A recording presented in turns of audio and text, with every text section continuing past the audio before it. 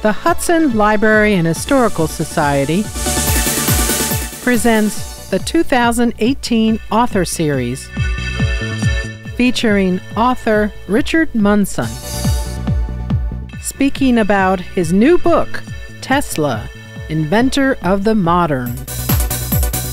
The fascinating story of genius inventor Nikola Tesla, generally regarded as one of the greatest scientific minds ever to walk the face of the earth, but Tesla's name is little known to the average citizen.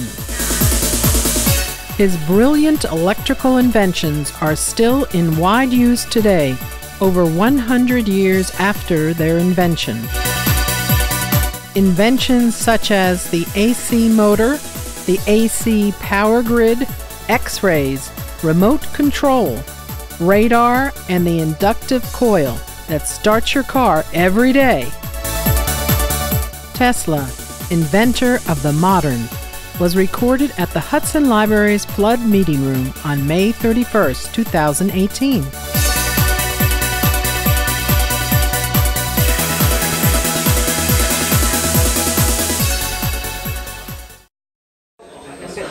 Good evening, friends. For those of you that aren't from Hudson, welcome to Hudson. We're delighted to host many authors, and tonight we have another wonderful author. Let me tell you about Mr. Munson. Richard Munson is an author, businessman, and activist in the fields of clean energy and industrial energy efficiency. Important topics, right? He is the Midwest Director of Clean Energy for the Environmental Defense Fund and has led the Center for Renewable Resources and the Environmental Action Foundation. His earlier books include From Edison to Enron, which details the 100-year history of electricity, and a book about George Fabian, a biography of the man who laid the foundations for the National Security Agency. And he was telling me outside before we came in, they're discussing the topic of his forthcoming book. So you might want to ask him what his ideas are about that. Now that you've patiently sat through my commercials, thank you. Without further ado, there's someone much more knowledgeable than I that you all came to hear tonight. So please welcome Richard Munson.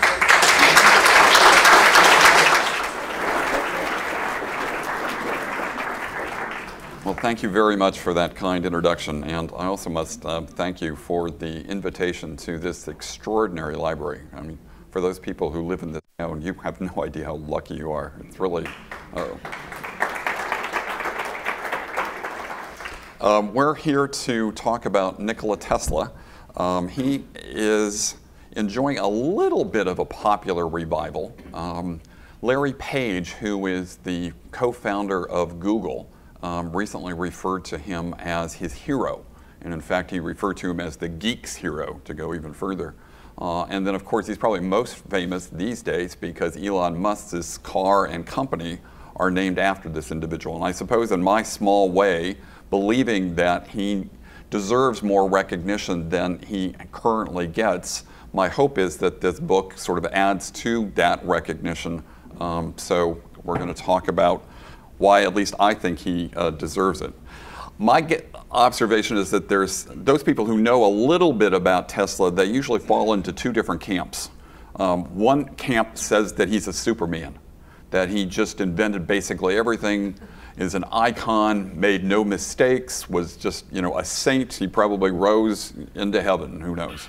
The opposite side, or another group, finds him a little quirky, to be quite honest. And he had his quirks. I mean, he abhorred jewelry. He would get a fever when he looked at a peach. He would count his steps so that if they were not divisible by 3, he'd take his entire walk all over again. My hope is to try to discuss why I think he is more interesting and important and entertaining than either of those two camps. And so what I wanted to do for maybe about 20 minutes or so was to talk, at least from my perspective, about 4 things that surprised me while I was doing the research and perhaps might enlighten you about the man and maybe surprise you as well. So the extent of his genius and influence, this man had 300, actually more than 300 patents. And he invented. He invented the electric motor. He invented long-distance electricity transmission. According to the United States Supreme Court, he invented radio, remote control, robots. The list goes on. These are the underpinnings of our modern economy. Came from this one individual. The American Institute of Electrical Engineers said, were we to seize and eliminate from our industrial world the results of Mr. Tesla's work, the wheels of industry would cease to turn, our towns would be dark. Similar to what happened here. See? But I really didn't mean it. But long after his death, his visions also inspired generations of creative minds to realize what he thought was possible. So he foresaw cell phones, radar, laser weapons, artificial intelligence, vertical lift airplanes.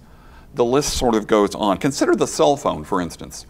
More than 100 years ago, he was talking about a device that you could put in your shirt pocket that would provide you with the daily news. You would get stock quotes. And he actually had this line. He said, "We shall see and hear one another as perfectly as though we were face to face, despite intervening distances of thousands of miles." 100, maybe 10 years ago, he was talking about such a thing.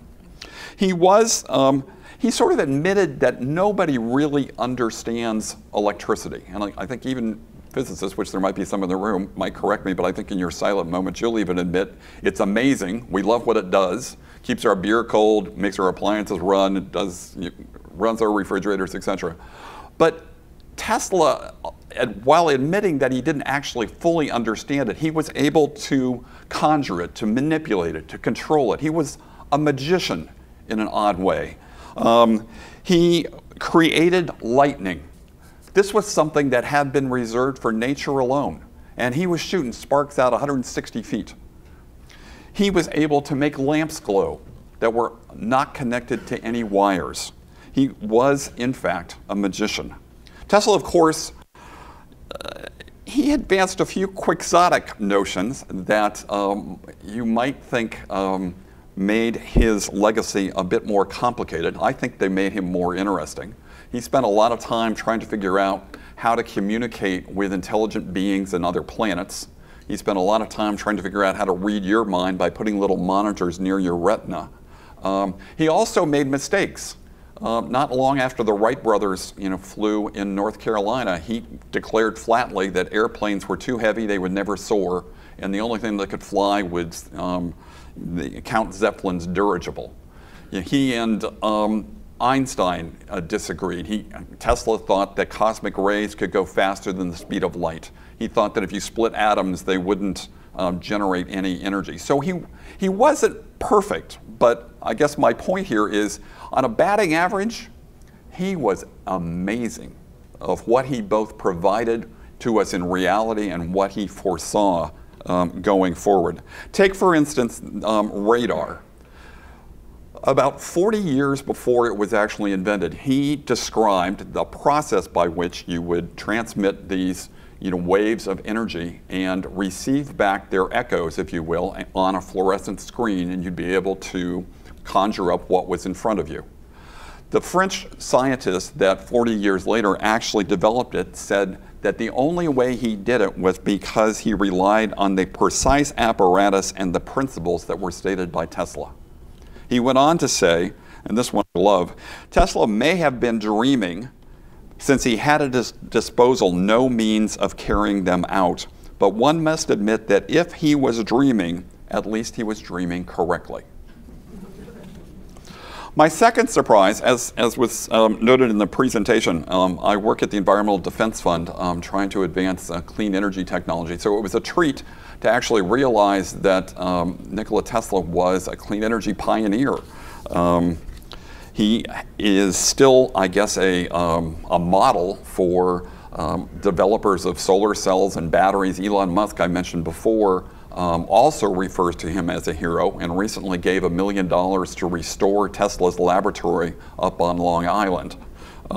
Consider in the year 1900, in a magazine called The Century, which at the time was the largest circulation periodical in the United States, he wrote an article called The Problem of Increasing Human Energy with special references to the harnessing of the sun's energy. So this was published 118 years ago, and here were the first detailed looks as to how to capture the sun and the wind. So when I mix my jobs, my day job and my weekend job of writing, I sometimes imagine what would it be like if Nikola Tesla came back today and thought about the electricity industry that he created. And my guess is he'd come up with some wild things. He'd be sending energy wirelessly. He'd be sending it probably through the earth so that people could pick it up from plugging into the earth. He'd be figuring out how to generate it without having any pollution result. It's just his out-of-box thinking for, again, mixing my day and my weekend job give me great joy and hope. The third surprise for me is that this man struggled between, if you will, the present and the future. You can call it apocryphal, you can call it appropriate, you can call it just weird, but this man who created artificial lightning, he was born during a lightning storm at the stroke of midnight between the 9th and the 10th of June, 1856. So this weirdness of his birth became part of Tesla family lore, and he sort of thought that he was kind of special because he was in a storm, a child of light, as his mother called him. As a biographer, I looked at him in a sort of a way of seeing him trying to struggle between today and tomorrow, but particularly between being grounded in the realities of the present and always envisioning the future. And he struggled with this back and forth. When he went too far off envisioning the future and sort of not having a basis in reality, and he wasn't a very good businessman to begin with, he went off and did some wacky things. When he was just focused on the present, he became bored. So this balance was important. Let's look at the year 1897. This is an important year for Tesla.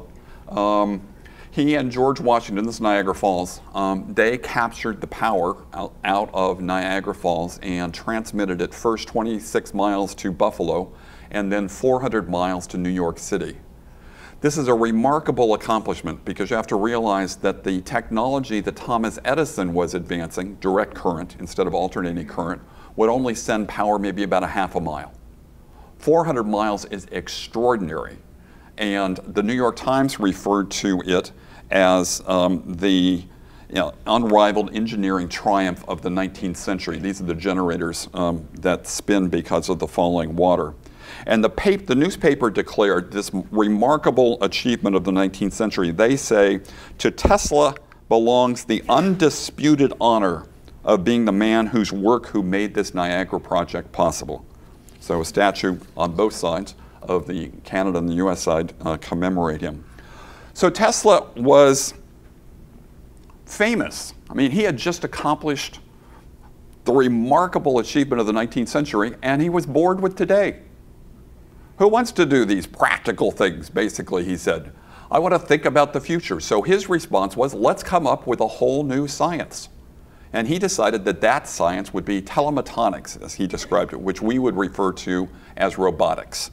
And his first project was a radio-controlled model boat. This thing is about 4 feet long and maybe 3 feet high. He was capable of being a showman, even though he was a rather shy scientist that was most happy when he was in his laboratory. He decided he'd put on a presentation at Madison Square Garden. This is the old Madison Square Garden, but it's a massive hall. And this is May of 1898. This is so just a few months after the battleship Maine blew up in Havana Harbor.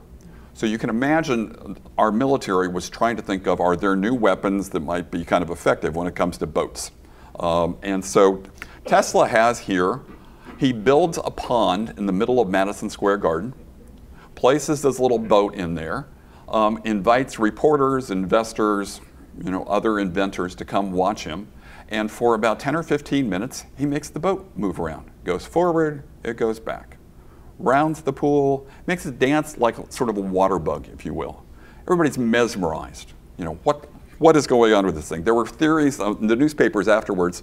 A lot of people thought it was enchanted. There was some magic spell was over it. My favorite one, though, was that actually several people thought that there was a tiny little chimpanzee inside that was directing the boat. But he moved it back and forth. So after everybody is mesmerized, then he turns to the crowd and asks the question, who would like to ask the boat a question? And everybody has this blank look on their face. What do you mean, ask the boat a question? You know, and so it had to be some math nerd in the back of the room comes up and says, all right, what's the cube root of 64? Wise guy. And Tesla, you can see his sort of hand is hidden there underneath the monitors, and he pressed the buttons to flash the lights on the boat 4 times. And he said that the crowd just went nuts. Nothing he had ever done before or since produced that kind of sensation. His achievement is remarkable, particularly when you realize the failure of Marconi to do virtually the same thing. And Marconi, of course, gets the credit for inventing radio, even though the Supreme Court suggests that it was Tesla's patents that actually did it. So Marconi, just a few months after that, builds his own pond, builds his own little boat, and he puts at the other end of the pond what he referred to as a Spanish ship. Remember, we're at the start of the Spanish-American War. And so he was going to maneuver his little boat over to the Spanish ship, and he had a little tiny, explosive, and he's going to blow up the Spanish ship. And he thought all the Navy admirals are going to think, yeah, we've got a new weapon. So he gets it around, moves it over, to the Spanish ship, punches the button, nothing happens. Spanish ship is fine, but suddenly there's an explosion in the back room because he had not realized how to individualize messages, or in the way that Tesla had. And in the back storeroom is where Marconi had kept the rest of his bombs. And so suddenly this blast of smoke and grit and other things comes flying out. Tesla, of course, had a huge imagination. And thinking of this split between not really satisfied with the realities of today, but thinking bigger thoughts. Some people said to him, all right, great, you got a model boat, big deal. Other people would say to him, all right, you got the makings of a submarine that can go deliver bombs and blow up ships. And he said, no. What you have here is the first non-biological form of life. It is a machine that is embedded with a borrowed mind. That mind, of course, was his.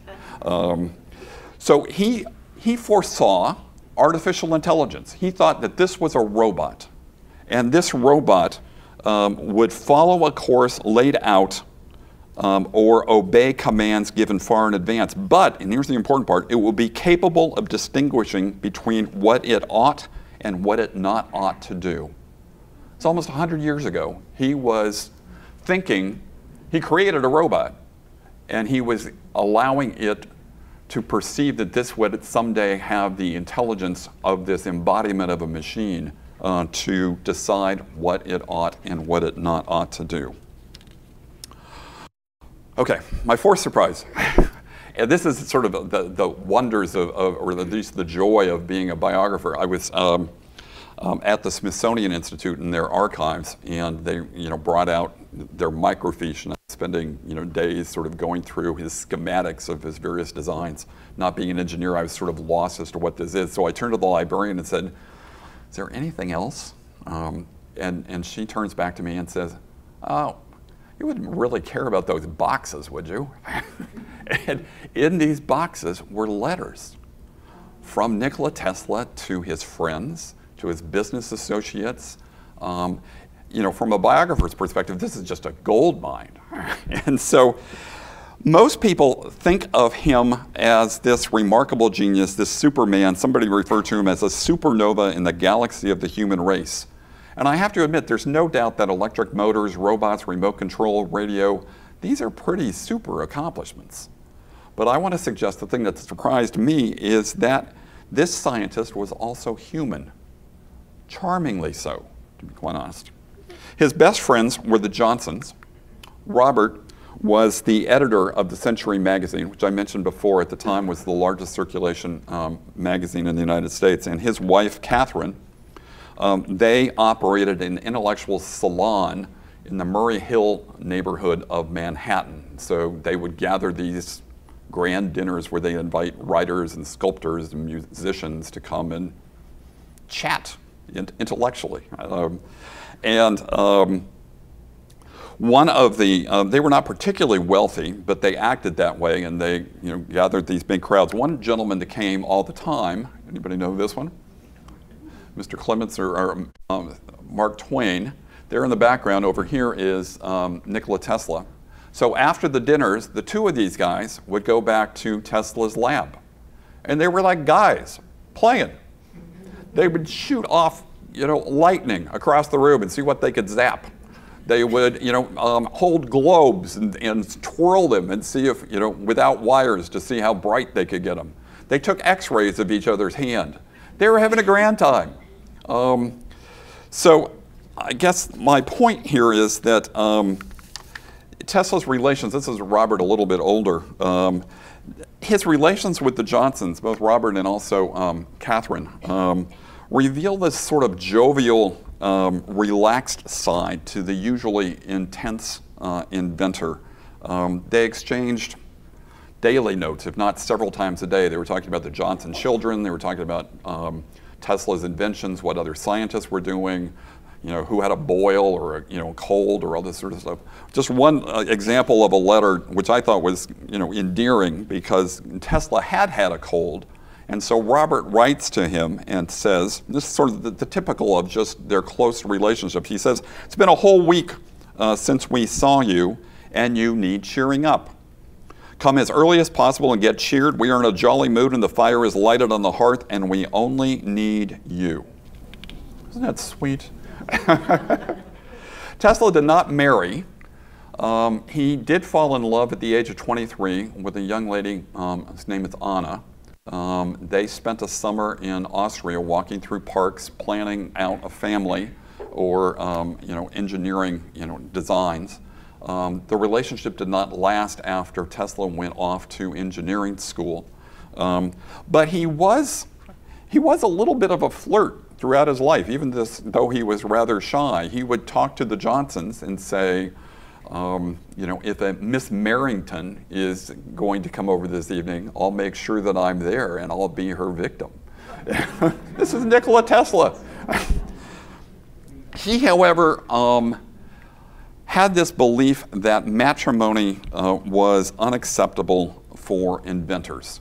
He basically said artists, musicians, sculptors, they could get married. They were kind of intellectual wimps in his mind. But an inventor had so intense of a nature and so much of it a wild, passionate quality that in giving himself to a woman he might love, he would give up everything and take everything from his chosen field. The only sad part here is that also one note that I found much later in his life suggested that he still believed that to be true, that the inventor needed to be isolated and alone. But he did write, "It's a pity, for sometimes we feel so lonely." So this very human scientist reveled most, other than with his friends, about the excitement of discovery. I just have a few pictures of sort of Tesla through the ages, so I'll just sort of flip through these as I talk, but this is him at an early age. He wrote that, "I do not think there is any thrill that can go through the human heart like that felt by the inventor as he sees some creation of the brain unfolding to success. Such emotions make a man forget food, sleep, friends, love, everything." So throughout his life, I think what he was and why he is so unique is that he might have been one of the last curiosity-driven inventors, motivated by idealism. In comparison to Edison, for instance, Edison was an entrepreneur who basically invented because he wanted to make money. Nothing wrong with that, no criticism of Thomas Edison. But Tesla, although admittedly when he did have money, and sometimes he did and sometimes he didn't, when he did have money, he enjoyed his, filet mignon dinners at Delmonico's. I mean, so it wasn't like he hated money. But he thought that technology transcended the marketplace and that invention should not just be tied to profits. He said, the desire that guides me in all that I do is the desire to harness the forces of nature to the service of mankind. Let me give two other observations, if I might, just on if Tesla was alive today, what I think how he would look at modern inventing in this country.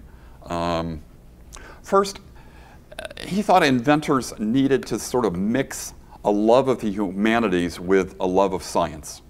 And how that was best exemplified was that he envisioned the revolutionary electric motor while walking through a Budapest park quoting Goethe's Faust, the entire poem. And then he drew it, the design quickly in the sand. But this mix of the humanities and science is something that we are somewhat missing. There was an article in the New York Times this past Sunday about the number of colleges that are closing down their humanities majors. If I had to guess, Tesla would be aghast at such a thing, because he would argue that you close down the humanities and you're losing the potential for invention.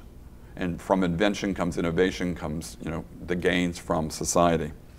My second observation, and he didn't say this because he's not around, but I think he would have some concern about the move that now exists in inventing, is that we rely upon large teams of researchers at universities or national labs or corporate research centers. I was just at MIT last week, and they were gleefully talking about how they were doing a research project, and they had 165 professors from different places that were doing it. And Tesla would go, huh?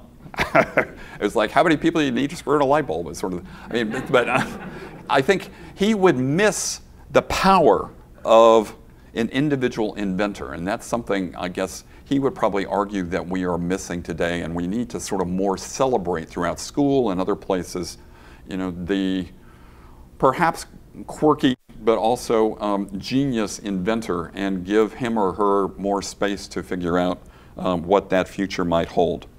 So no doubt Tesla aimed high, I think probably higher than any other inventor. He worked tirelessly to figure out how to bring electric power freely to the entire world. He thought about how to create robots that would reduce drudgery of our lives. He was, in short, driven by hidden forces that made sheer creation the most important thing in his life. And I would like to argue we are the better for it. So thank you very much. I'm happy to take some questions. Hope you have them.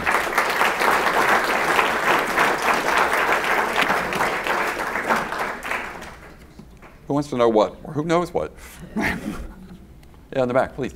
You sort of answered my question at the very end. Apparently Tesla did want to provide electricity free to the masses. Was that by, I'm not correct, he wanted to install microwave towers to beam electricity to homes? He had several different ideas. The one that he spent most of his time on was the thought that he would, with his artificial lightning, he would send lightning bolts into the earth, take advantage of what he thought was the earth's natural electrical charge, also take advantage of resonance, or basically the echo effect. Think about a wave in a balloon. It sort of goes back and forth, and if you synchronize them, it becomes more powerful.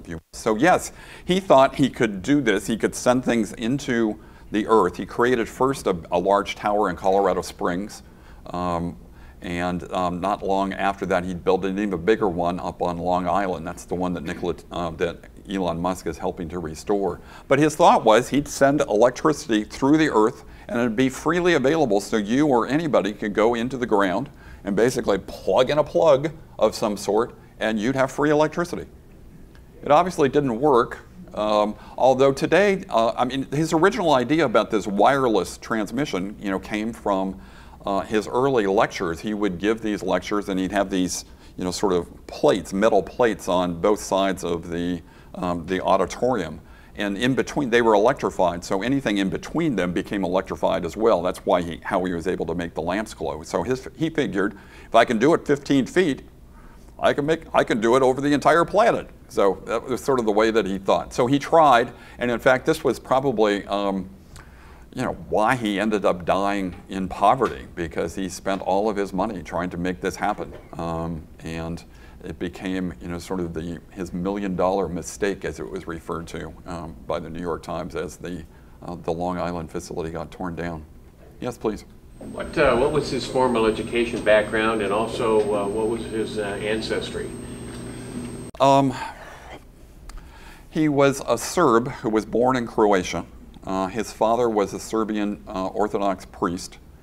His mother was uneducated, but was, by all accounts, sort of an inventing genius. She, came up with mechanical egg beaters and, built all the furniture and all the clothes, for the family.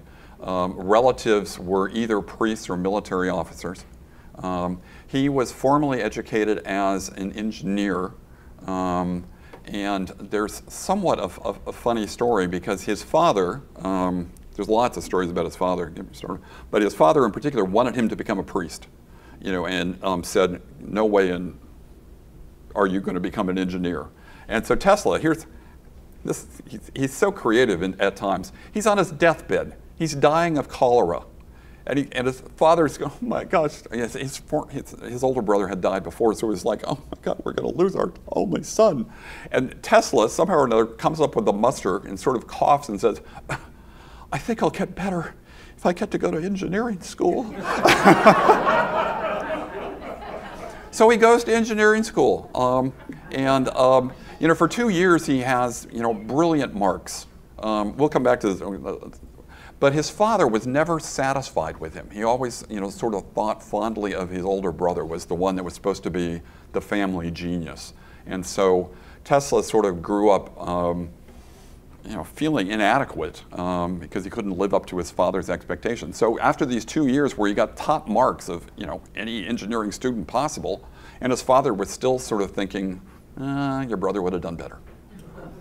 So Tesla, he took up gambling and billiards, as the frustrated son might, moved to a city without telling anybody where he was going, got arrested for vagrancy, and was actually escorted back home by the police to see his mother and father. Can you imagine their feelings about this? And in fact, it's sad to say, but his father died probably about 4 months after that.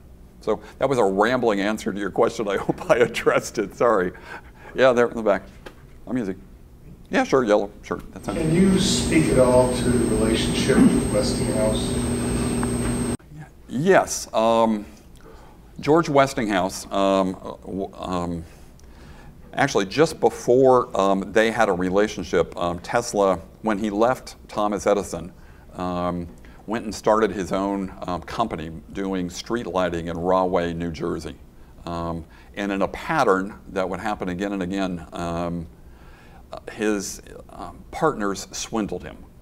So he basically lost out on his stock and everything associated with his company. He ended up a year digging ditches, making $2 a day. But he was digging ditches for these underground cables to run telegraph lines. And he kept telling the supervisor, I've got a formula that's going to make this more efficient. And, it's not like every ditch digger, comes up with these things. And so they thought, maybe this guy's bright. And so Tesla says, I thought about, in this Budapest park while I was, quoting Goethe's Faust, I came up with this idea for this motor. And so he actually then did find a lawyer who negotiated with Westinghouse, and Westinghouse bought all of his patents, which allowed the Pittsburgh industrialists to win the contract to light and power the Columbian Exposition in Chicago in 1893, and then after that to win the contract for Niagara Falls and to bring the power down to New York City.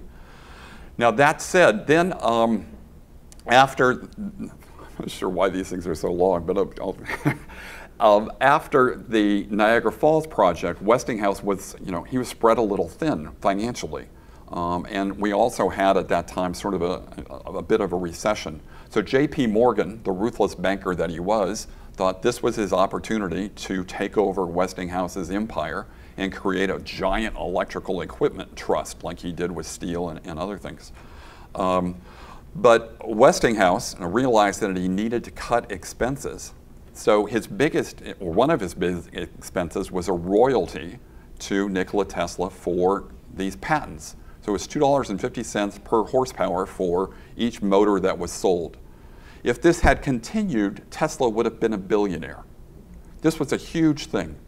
But Westinghouse realizes that he needs to cut expenses. So he goes to Tesla and says, you know, my company's about to go broke. Can you help me? And Tesla, who would do this? Turns to Westinghouse and he says, you know, you've always been good to me. And you are the one that is going to bring my ideal, my motor to the world. What happens if I just tear up the contract? He gave away about $1 billion and would end up, as a result, in poverty in his later life. That was a rambling answer to your question. Was that what you're looking for? Sure. In the back, I'm sorry. You already answered. Oh, yes, what I was going to say. Yes, please. What did he do about the interplanetary discoveries and what did he?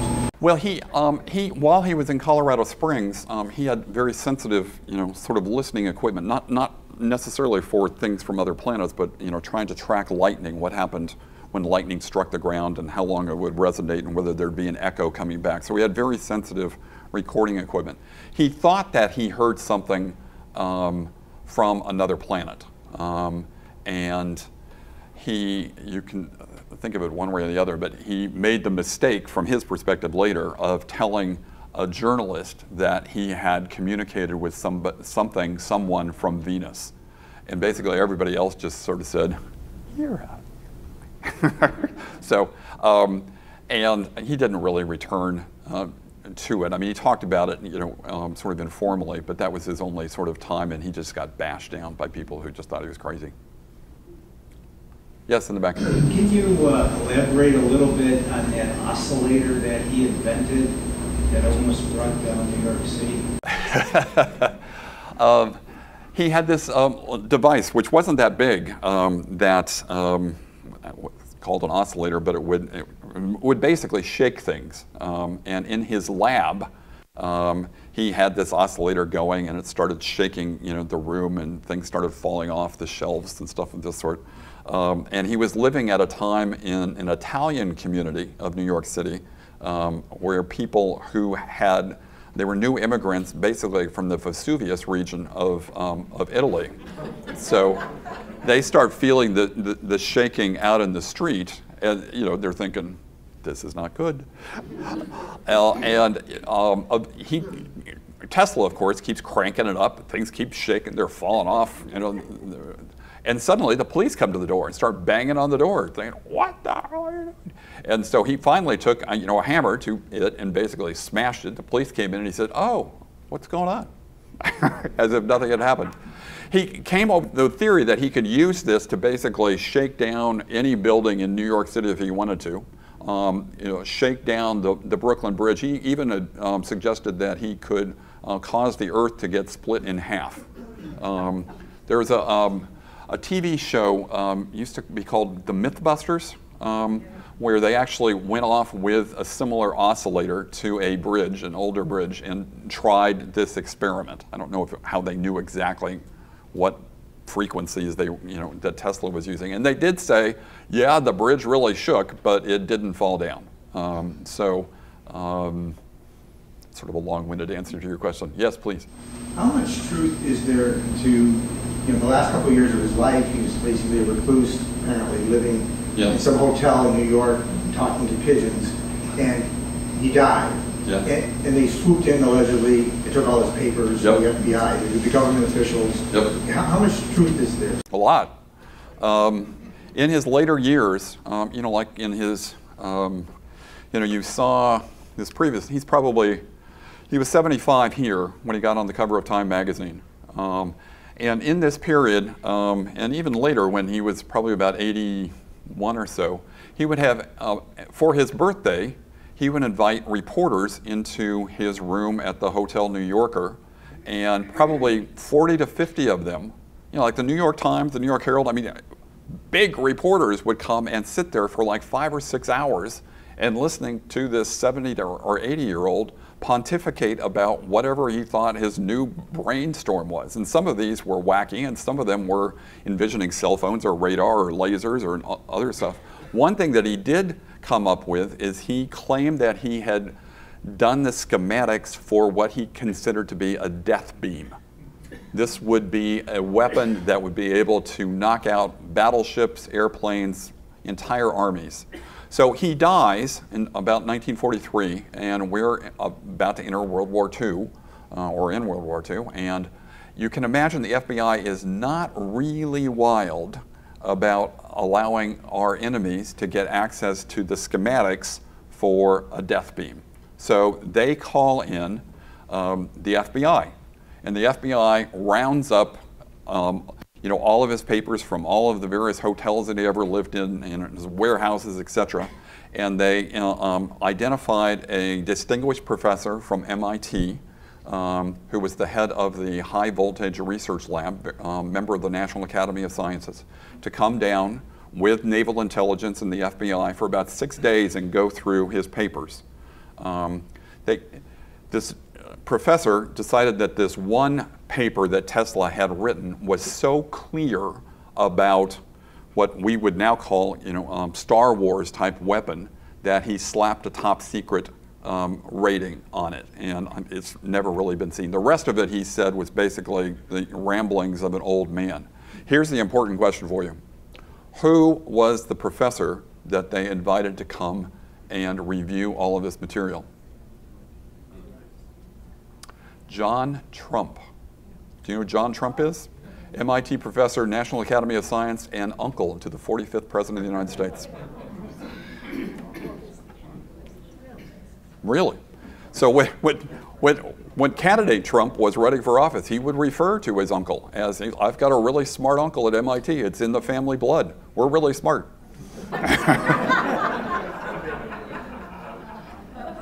I couldn't make that up.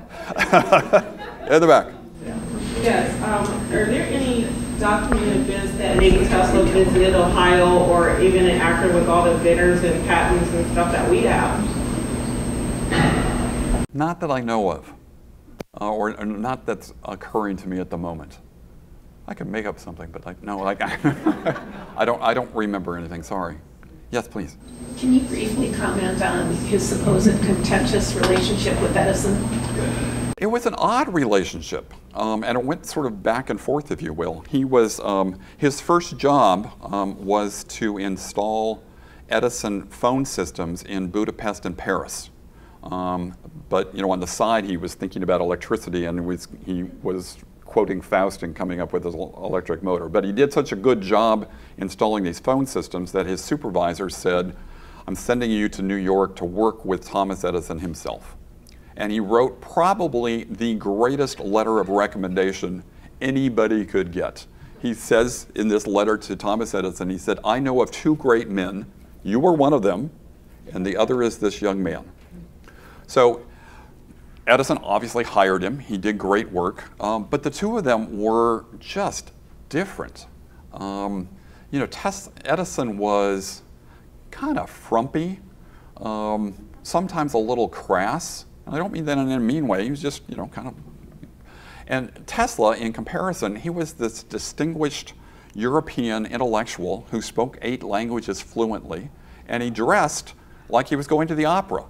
You know, so these 2 of them just didn't see eye to eye, you know, personally. They also had different inventing styles. Edison was totally by trial and error. He just kept trying things until they worked. He was a genius at it. Tesla, in comparison, you know, used mathematical formulas and did what he called cerebral engineering. So he did it all in his head. In fact, he said, I redesigned things hundreds of times. I didn't have to draw schematics. I just, you know, would come up with the final product, and then they'd make it for me. The biggest thing, of course, is that they disagreed totally on whether electricity should be transmitted by direct current, which Edison wanted, versus alternating current, which Tesla wanted.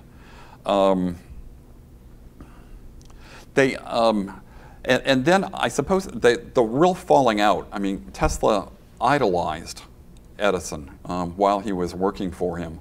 But Tesla, felt that Edison had made a promise that he would be given a bonus if he increased the output of Edison's dynamos or his generators. And so Tesla spent about 6 months tripling the output of Edison's equipment. And he turns to the Wizard of Menlo Park and says, "Can I have my bonus?" And Edison, puts his feet up on the desk and starts laughing at him. And in the most cruel, I think one of the most cruel statements you can make to a young immigrant, he basically said, "When you become a real American, you'll appreciate an American joke."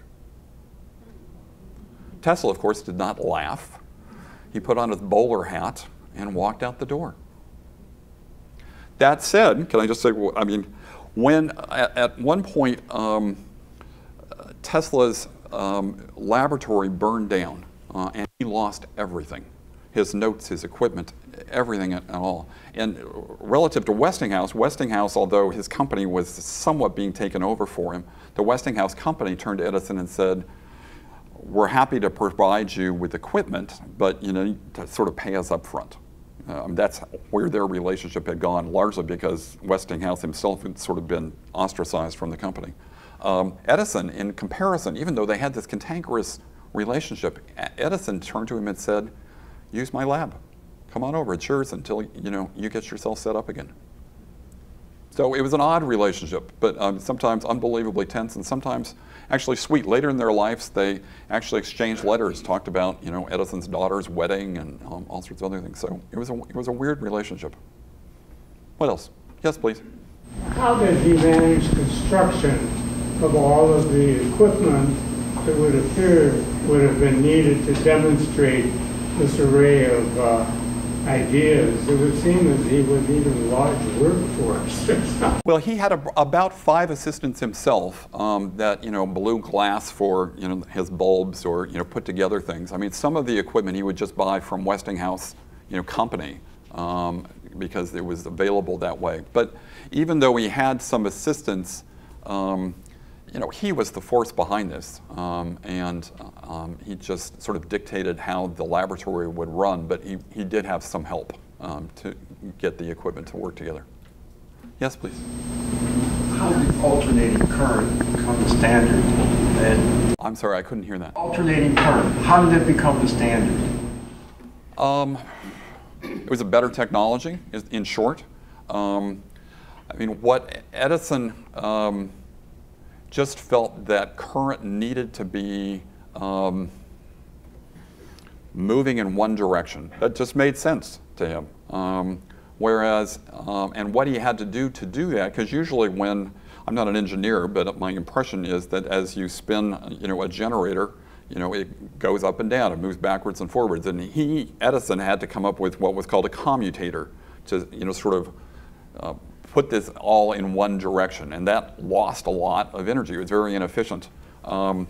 Tesla's genius is that he realized that he could create an electric motor that didn't need a commutator, that could run directly on alternating current. And the one great advantage of alternating current is you can what's called step it up or increase its voltage and then send it really long distances and step it down again and bring it into people's houses. And that's what he did on the Niagara project, moving electricity about 400 miles. A remarkable accomplishment. Wasn't there an issue locally in New York City because obviously only the very wealthy were even contemplating electricity, and their houses were catching on fire? Yes. Well, this was the philosophical side of this debate between direct and alternating current, which became known as the War of the Currents. I'll tell you about the gruesome part of it in a second. But it was also this notion of who should get electricity. Edison and most everybody at the time felt that it would remain a luxury item, that J.P. Morgan and his ilk would put little generators in their basements and have their electricity, but everybody else would remain with gas lamps and things of that sort. Morgan did put a generator, an Edison generator, in his basement. His neighbor, a distinguished aristocratic lady, felt that it was shaking her silver, so he had to spend a lot of money to put foam all around it, and then she decided that the fumes were causing her silver to turn gray. So the list went on sort of for a long time. But I mean, Tesla came to this thinking, I want to bring electricity to the masses. And the only way to do that was to figure out how to send it longer distances than what direct current would. It also wasn't causing fires. Well, it was the point for Edison in this fight of the war of the currents, in large part because he was protecting, understandably, his investment in direct current in the systems. He had an associate. There's a lot of debate whether, how involved Edison was, but some associate that had access to his lab decided to demonstrate that alternating current was really dangerous. So dangerous that you wouldn't want it in your house. So, he electrocuted a dog, he electrocuted a horse, he electrocuted cats. I mean, the list sort of goes on. And then he convinced the New York State legislature that they should no longer hang or shoot horrid criminals, they should electrocute them. And the first person that got this treatment, it was a totally botched, horrible, gruesome scene. But I think it was after that and realizing that what happened both in Chicago with the Columbian Exposition and at Niagara Falls, that alternating current was just by far the better technology. Yes, please. I was always trained that Steinmetz was the father of AC machinery. What was the relationship between Steinmetz and Tesla? Depends upon who you ask. Steinmetz was sort of the face of and the chief scientist for General Electric for many years. Brilliant man. Although, well, we won't get into his deformities, but I mean, he was, I guess, most histories that I have read of them would suggest that Steinmetz did remarkable things in trying to sort of understand both the resonance and the delay associated with an electrical current, but that he largely used the inventions of Tesla to actually do his electrical generation. I didn't study that enough to know that I'm comfortable enough in coming to that conclusion, but that seems to be sort of the general feeling about it. No knock on Steinmetz. I mean, he was a brilliant man. There's all these pictures of Steinmetz with Einstein and other great scientists. He really was quite remarkable. Anyone else? Yes, please. On NPR, I heard a story that a hotel bought the building that Tesla lived in and now offers his room as a rental. Is that true? I heard that too, and I tried to investigate it, and I couldn't find that to be true. Okay. It still could be. That just I didn't find it. I guess we have time for one more. Is that this lady in the back? I'm sorry. Yes.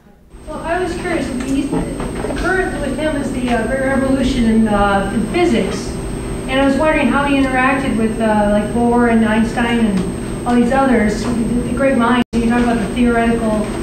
You're doing all these thought experiments, and how is Tesla? He's in the same place at the same time. Well, Einstein was about, 20 years younger than Tesla? And Tesla ended up having pretty much of a 19th century view of electricity. He thought that it went through what scientists of the day called the ether. It was this sort of unknown, sort of the atmosphere. That's just sort of what it went through. And Einstein said, we really don't need the concept of ether to think about light traveling through or sound traveling through anywhere. And so Tesla really rejected most things that that Einstein came up with. As I mentioned before, Tesla claimed that he split an atom and no energy came out. He argued that he thought he could send things faster than the speed of light. That said, the two of them still exchanged a fair number of letters back and forth, and at Tesla's death, one of the nicest tributes actually came from Albert Einstein, referring to him as the genius who brought us electricity and so many other cores of our economic foundation.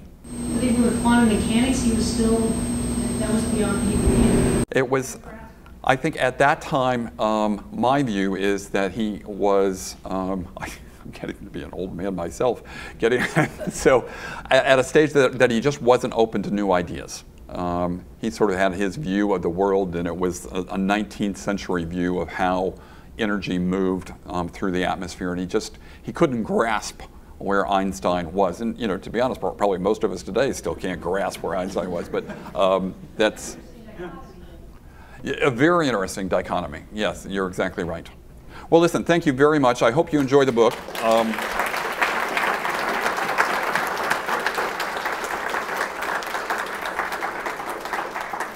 Please remember to pick up brochures in the back of upcoming authors, and I hope you'll join us in the rotunda for a reception for our author. Thank you for coming.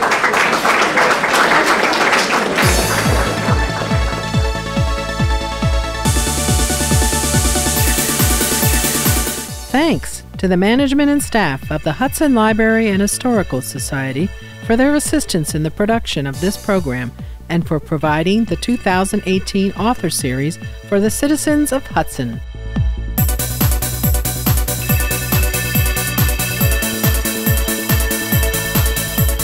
Follow Mr. Richard Munson on Amazon, Twitter, Facebook, or visit his website at tesla-book.com.